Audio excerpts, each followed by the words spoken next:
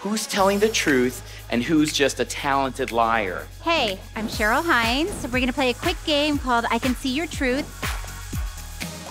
I'm gonna tell you 3 things about myself. 2 of them are gonna be true, 1's gonna be a lie, and you tell me which is which.